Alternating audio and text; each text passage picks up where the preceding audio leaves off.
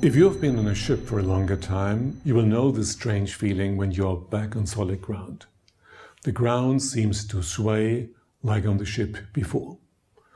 This feeling normally goes away after a few minutes or hours. If you have been on a longer trip, it can take till next morning. About 3/4 of all sailors report of this sense of wavering. It's either forward, backward, up and down, or sideways when they go on land, but as I said, it disappears in the next 24 hours.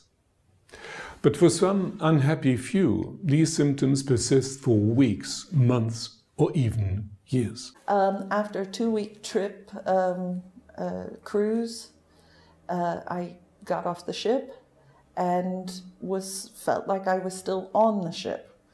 And this feeling stayed with me over a full summer, and it got worse as the summer went on. That feeling was a swaying back and forth, like you're trying to stand up in a rowboat. It's a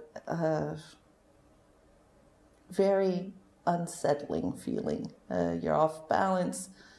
Everything that you thought you could do physically suddenly is not possible anymore. Distinct data about the frequency of the complaints are missing. It's called MdDS, from the French mal de débarquement. Mal means disease, débarquer, leaving a ship. Now this feeling consists in some kind of wavering in all directions, similar like being on a boat. Some patients say they are on a small boat and with short movements, and others seem to be on an ocean liner. Most frequently, the movement takes about 4 to 7 seconds from one side to the other. Especially after a longer flight, you may have the impression that it's still going up and down, like in an escalator. In addition to the core symptoms, most of the patients have some more complaints: drowsiness, dizziness, nausea, coordination problems, disorientation, headache, fatigue, a higher sensitivity to noise, smell or light, poor concentration, tinnitus, increased anxieties, depression and other functional disorders. There is still very little knowledge about MdDS. However, there are some indicators that the following group are more frequently affected. These are women, persons who are prone to seasickness, depression and anxieties. And of course, you must have had a longer trip on a boat, plane or train. As for my personal observation, it seems to me that persons with a higher sensitivity, a high level of commitment and perfectionists are particularly affected. Overall, the causes are poorly understood. They checked if it was with my ear and my ears, and it was not. The neurologist was worried about any diseases that I might have contracted underway. They said after doing an MRT that it wasn't that, so it was a brain thing, and I was given different drugs to take, one of them very strong, a drug for epilepsy that made it far, far worse. The other things that I was given were motion sickness drugs. Really, no one knew what I had or what it was about, and couldn't really help. However, it is clear that the so-called vestibulo-ocular reflex is of central importance. To understand this, here are some considerations. When you turn your head, the retina of your eyes catches a new image. But how do you know that you have turned and not the world around you? This is possible because at the same time Your vestibular organ, the muscles of the neck, they provide further information. They tell you you have actively turned your head. The brain processes this in the information, the world is stable, you have moved. You can learn the importance of the vestibular ocular reflex in this three-step experiment. Take a text, a book, a newspaper, and read some lines while moving your head up and down 30 degrees, 20, 30 degrees, while constantly nodding like saying yes, yes, yes. You will see you can read it reasonably well. Now hold your head steady and move the text up and down 20, 30 degrees in the same rhythm as before. You will quickly realize much more difficult. And finally, ask a partner to move the sheet up and down at about the same speed and angle, and you will see completely unreadable. The explanation.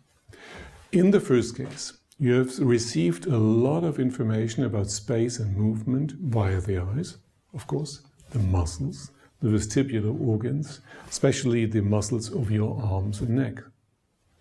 In the second case, the additional information came only from the arms and the eye, and in the third case, we relied completely on your eyes. Now, you see that this alone is not sufficient. The eyes perform complex compensatory movements during the movement of our head. Left, right, up and down, even a certain rotation is possible.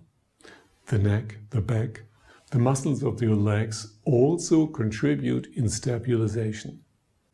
In all these muscles, there are sensors that inform about the tension and the position. In seafaring or similar movement, the body is constantly moving. The system of eyes, vestibular organ, muscles, and all above, the central nervous systems work like a stabilization system of a camera. Despite the movement, subjectively, a stable picture of the outside world emerges. You can bounce on a trampoline and perceive the outside world as being stable. You might easily talk to someone and could possibly watch a TV show at the same time. If you take a video camera onto the trampoline, you can immediately see the drastic difference between the shaky film recorded and the stable image that you yourself have observed. In short, we have an extremely advanced stabilization system built in that even state-of-the-art video cameras cannot match. Although a MdDS syndrome is not scientifically fully understood, we assumed that it's all about a lacking reset. On a ship, the brain has successfully adjusted to this situation of swaying and does not manage to recorrect to firm ground. It stays in sway mode, boat mode, and continues to provide the information needed to balance out the swings in this environment. So when you step from the boat, you still put your feet in a way that would be perfect during the cruise. One foot is a bit higher, the other a bit lower. On firm ground, this is no longer adequate. The consequence? You have the feeling you step in a hole or you stumble. This is, of course, very irritating. What happens now is a bit strange. As the body is irritated, it clings to the last working solution, and that was on the ship. Of course, this leads to more dizziness and so forth. In a way, you might compare this to a neurosis. When we are under considerable stress, we activate early solutions that have worked perfectly in our childhood. So now you can very well understand why all the symptoms go away the very moment you get back on a boat, a car, a plane, a train, etc. The internal organization of movement is consistent again with the rocking surface in the plane, etc. But actually, most patients are not very eager to step on a boat again, as you might easily think. Dizziness causes anxiety. A very common solution is therefore avoidance. Many people find out that lying on a couch is just great. No dizziness at all. Standing or walking makes it worse. But resting is not an optimal training for our balance system. After a single week of bed rest, most people suffer from initial dizziness or walking insecurity. And there's another problem. When you stay in bed for weeks, you will develop circulatory problems when you get up into upright positions. Quite a few patients will get complaints which resemble POTS, postural tachycardia symptom. Main problem, in the stationary problem, their heart beats very fast and they are very fatigued. As a consequence, they tend to seek even more bed rest. So, anyone who thinks that walking is dangerous is easily trapped in a vicious circle which leads to further dizziness. This is also true for elder people who have been bedridden for a while. What can you do?